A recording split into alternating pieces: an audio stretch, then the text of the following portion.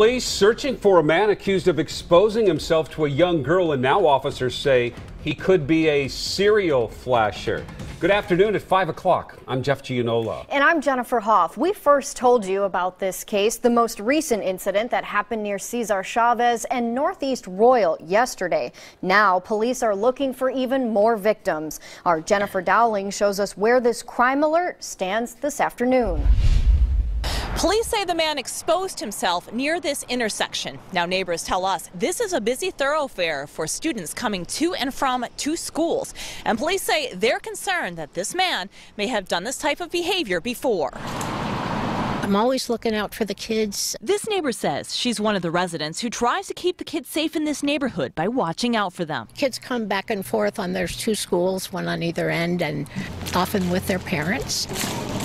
The sidewalks are busy, especially when school lets out. About that time Friday, a man pulled up to a 12-year-old girl who was walking here in a black SUV and asked for directions. She walked up to him and he exposed himself. She told police he was white, in his 20s, with a slim build and short, messy hair. Although the description is broad, police feel there may be others who have seen him do something offensive before. It wouldn't surprise me to find out there's been other incidents of this by a similarly described person. I mean, these guys are creatures of habit.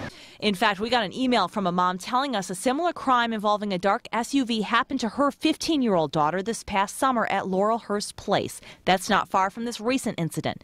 She said he also asked for directions to All Saints School. That report has yet to be confirmed. This fella could be a serial exposer. And we do see serial exposers from time to time. If it's the same neighborhood, if it's the same description, then that's kind of a fact pattern we would see and go, maybe it's the same person, and we've got some eyes in the community that maybe can give us better information. This resident says she'll be joining in the efforts to watch for him near the All Saints and Laurelhurst schools. I will definitely be keeping my eyes out even more. If you've had a similar incident happen to you, Portland police still want to hear from you. They say even if it's been a few months, they still want you to file a report.